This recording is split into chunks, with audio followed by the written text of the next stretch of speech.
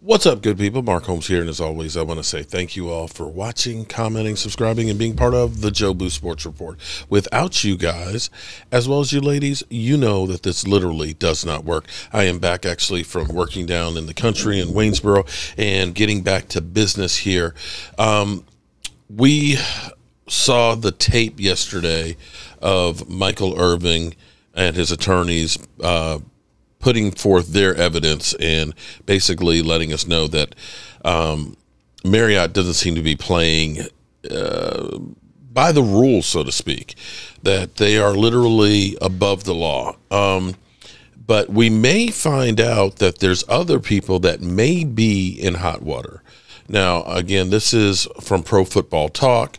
Mike Farello is saying that NFL Network and ESPN could be actually in some hot water from this, because this wasn't only Marriott making accusations. Now, keep in mind, anybody can make accusations about stuff going on. Anybody can basically say, you can sue for a ham sandwich if you wanted to.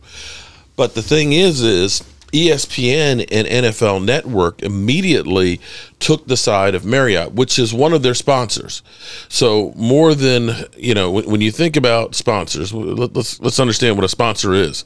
That means we're paying you so that way you can say we're a sponsor. So you are mentioning our name, you know, official partner of the NFL. You immediately say, wow, okay, so these guys are in bed with the, you know, the product that I love. So they're paying the NFL. So the NFL Network and ESPN, understanding that this is one of their golden gooses, that they say that something happened, so they're kind of jumping. And here's exactly what Mike Farello group actually said. As previously explained, NFL Network and ESPN removed Irvin from the Super Bowl coverage following an alleged interaction with a woman inside a hotel lobby. Irvin had repeatedly denied any wrongdoing and did so again on Wednesday at the news conference. My guess is the NFL was willing to jump when they got a complaint from proud sponsor of the NFL.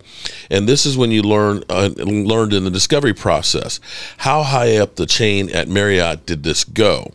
How high were the alarms sounded? And how high up the NFL Network ladder did it go? NFL Network may have some liability here if Michael Irvin chooses to pursue it. So this is where it gets to be interesting. And this is where the thing that always didn't make sense to me, okay? You know, if it's something like, you know, it's a drunk driving case, there's a car accident, you know, there's a mug shot, you know, something happened there, and that says, let me pump the brakes on this situation because you're in the news for something happening that's tangible. You can see it. There's a police report. There's an investigation. There's, you know, you understand what I'm saying? You can see this, and this is something you look at and say, okay.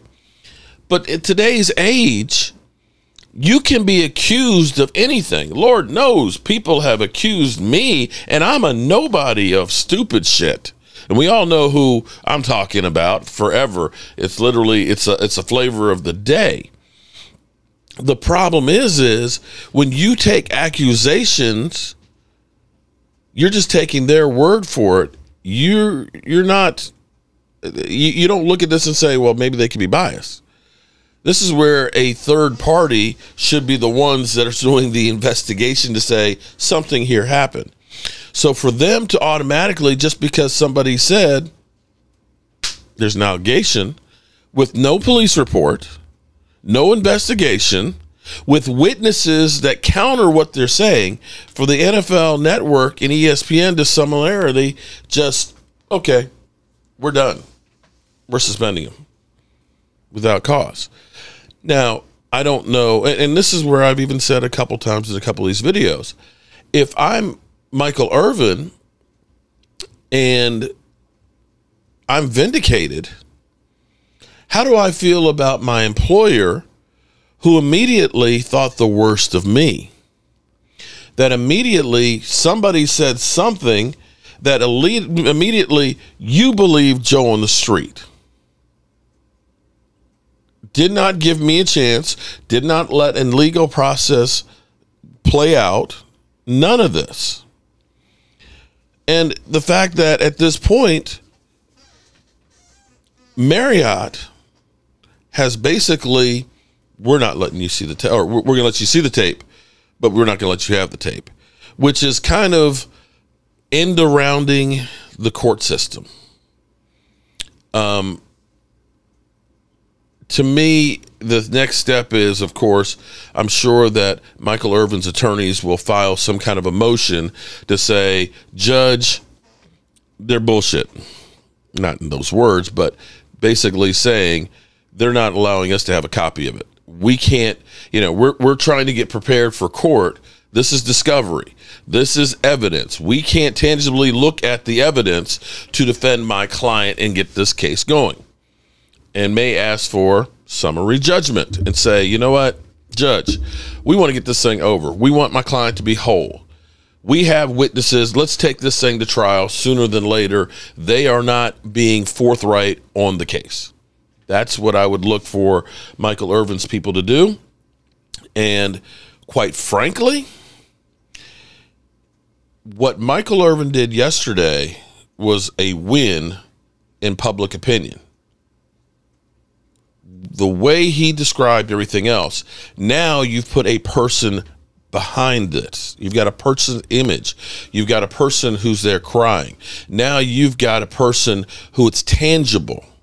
In fact, let's go to a little clip of that. Because, see, this is where it's emotional. This is... A woman had come around the corner, kind of met Michael at the corner. They had a very brief interaction that was, super, friendly, lots of laughter. And Michael went back to his room. I went back to my seat. And 2 days later, I read about the story that we're talking about now. At any point in time, did you see anything that caused you concern, you thought was inappropriate? Mr. Irvin should have done that, just done toward. Did you see anything like that? Well, it's frozen Zoom. He is in Europe. Guys, if he comes back, I'll do it. Other than that, I think that concludes our press conference.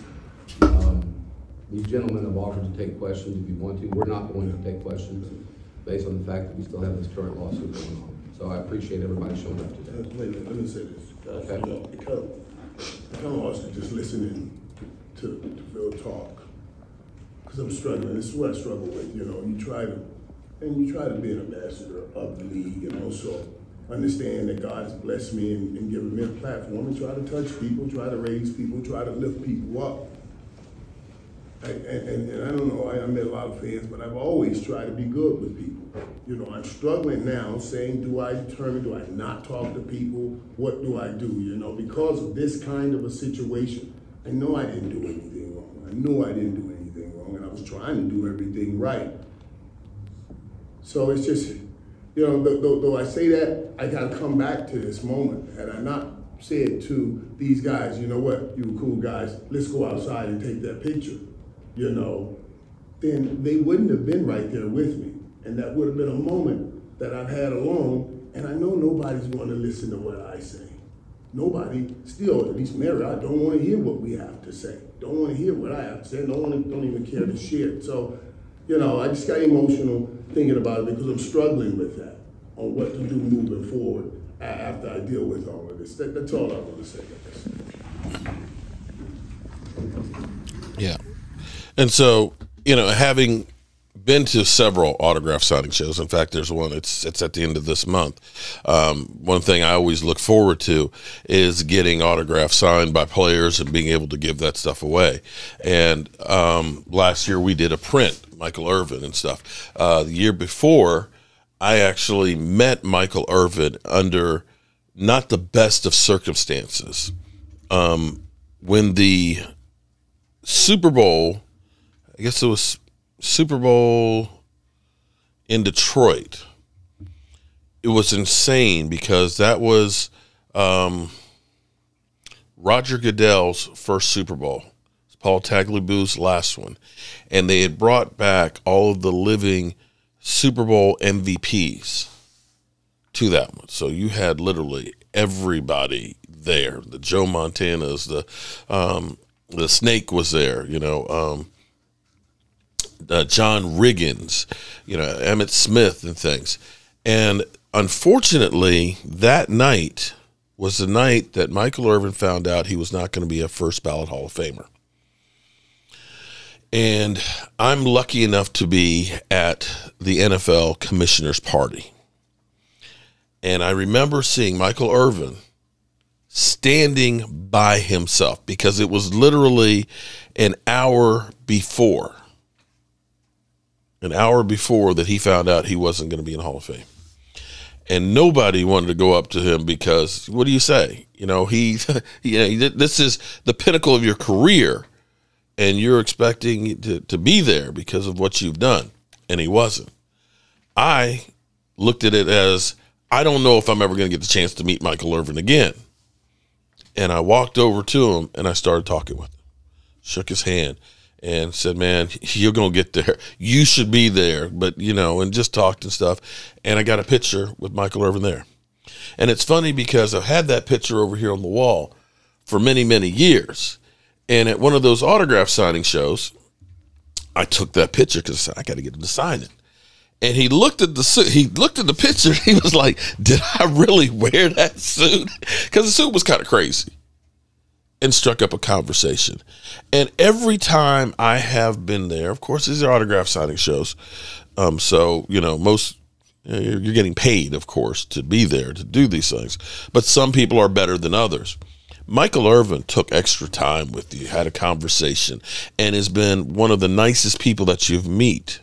And I've met some ones that you will end up like, I want a refund after I got this because of the way they've treated you. And so now, Michael Irvin being that personable guy who would always talk to people, then you start thinking, do I have something to worry about? Do I now stop talking to people? Do I shy away from people? This changes what you do when you have people accuse you of doing things that you did not do. And unfortunately, being a celebrity, you're in the target for people that are looking to use you for their 5 minutes of fame. So hopefully this doesn't change Michael Irvin, and hopefully this ends up being where Michael Irvin can get back to being Michael Irvin and get back to his jobs. I don't know how, if Michael Irvin is vindicated, how NFL Network and ESPN make it up to the employee, because you automatically believe those guys without any evidence, without any proof. And it sounds like there is no proof on this tape. If there was proof of this tape of anything, that it would be out. So now the NFL Network and ESPN are solely going by one of their paid sponsors basically saying, we want you to get rid of that guy. And that's what it boils down to. Now, I don't think that Michael Irvin and his attorneys will necessarily sue the NFL Network, which is owned by the NFL, because, again, you're still trying to be one of those people. So somehow this whole thing has to get made up or fixed. And quite frankly, being an NFL sponsor, if this goes to trial and Michael Irvin wins, then it makes Marriott look really, really bad. I won't say it'll kill the sponsorship, because the NFL is always going to have that handout for money, and they will spend anything to the point where you'll say, okay, whatever you say. But this is not a good look by any stretch of the imagination for NFL Network, for ESPN, or Marriott, all of which are sponsors of the game we love. And when you look at what's been put out so far, all of this looks like what Michael Irvin said, modern day lynching. We'll see what the next court piece is on this, and we'll find out where this goes. But if I were the NFL, I would be saying to Marriott right now, you need to settle this thing and get this thing out the news. You need to settle this thing and get it out the news. Because if you are sitting here as an NFL player or a spokesman or something like that, and we're putting you up the Marriott, do you feel comfortable at the moment for what happened? I'm not sure you do. All right, good people. We'll keep following this, and we'll bring you up to speed with anything else that changes. I'm Mark Holmes, and I'll see you soon.